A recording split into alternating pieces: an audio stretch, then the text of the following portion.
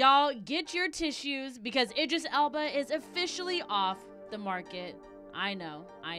That was video of the actor proposing to his boo Sabrina Dhowre over the weekend just before the London screening of his new film Yardie. It's unclear what he said, but Sabrina, who was clearly shocked and blown away by the special moment, said yes. On Monday morning, the happy bride-to-be wrote on Instagram, "Baby, I can't tell you enough how happy you make me and how lucky I feel to have found a love like this. You make my heart feel so full. I love you."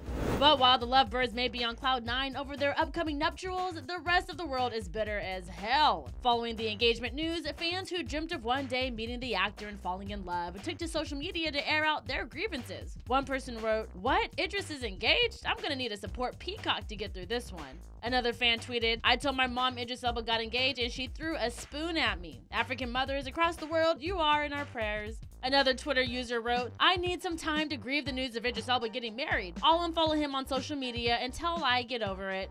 Another person wrote, "My wife seemed a little too gutted when I told her Idris Elba was off the market." While we too are in mourning, we have to say congrats to the couple. For HipHollywood.com, I'm Ashley Williams.